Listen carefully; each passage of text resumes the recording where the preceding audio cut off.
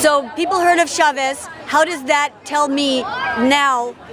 Why is Cuba able to have an influence on Venezuela? Okay, Cuba is a small country with nobody. It's small. No one cares. It's nothing. Nothing.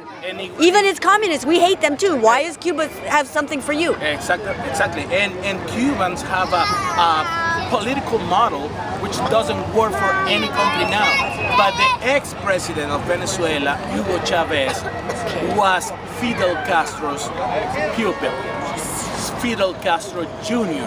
So, and people with no education in Venezuela doesn't understand that the things that the government are doing right now, they're gonna cost our future generations